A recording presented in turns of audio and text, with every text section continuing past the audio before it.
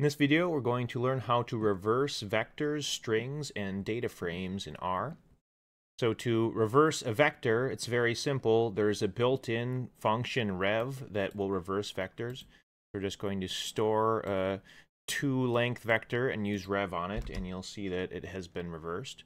Now, there is not a good built-in function for reversing strings, so probably the easiest way to do a string reverse without having to write some custom function yourself is just load in the stringi library, and that contains a string reverse function. It's called stri reverse. So I'll run that on this character string reverse me, and that will reverse all the characters of the string.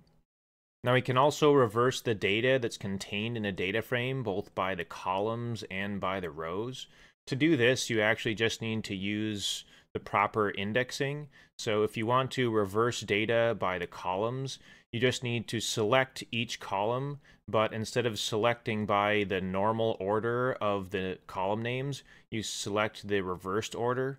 So here we're going to use the mtcars dataset, and to reverse the columns, we're not passing anything to the rows because we're not reversing the rows, but to the column index position, we're going to pass the reversed order of the names, and that will allow us to select data in that reversed order. So we'll run that, and you can see the original columns were in this order with mpg first and carb last, and after running the reverse, we got carb first and mpg last. Now you can essentially do the same type of operation to reverse the rows in a data frame.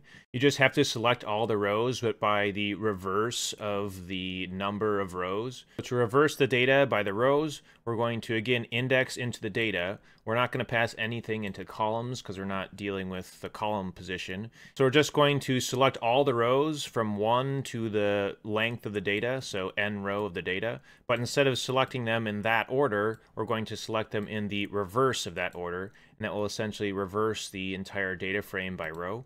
So we'll run this and check that the end of the data frame, the tail, these were the last few entries, the Volvo being the last one, and you can see after we've reversed the data frame and we're checking the head, which is the start of it, that Volvo is now the very first entry and it's descending from there. We can see that we did successfully reverse by rows. That's a quick overview of how to reverse a few different types of data in R. All the code used in this video is available in the description below. If you found this video useful, drop a like, and if you're interested in more data science content, hit subscribe.